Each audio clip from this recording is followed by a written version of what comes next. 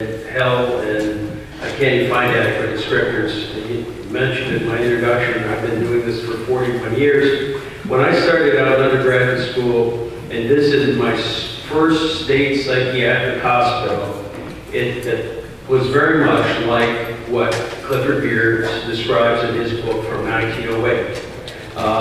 There were still stone cells with iron bars on the doors, the patient's rooms, and there were shackles literally hanging from the walls.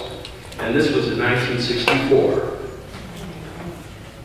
When we were successful in the deinstitutionalization movement in this country, what our association did was write every state in the country and ask them, as they closed these institutions, to send us all their shackles and chains. And many did.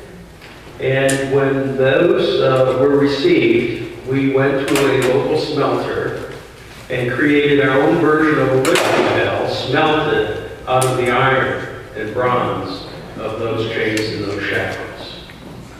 So that's what that bell symbolizes. And I'm currently working on a new byline for our organization that will go something like, from shackles to well-being, Mental Health America's continuing quest for this country.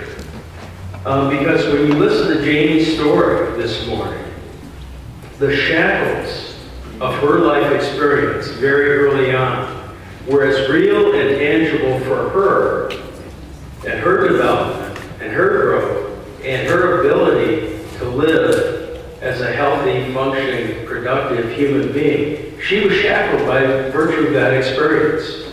So the shackles are different today. The shackles have all become kind of the metaphor for what it is that we have to confront today.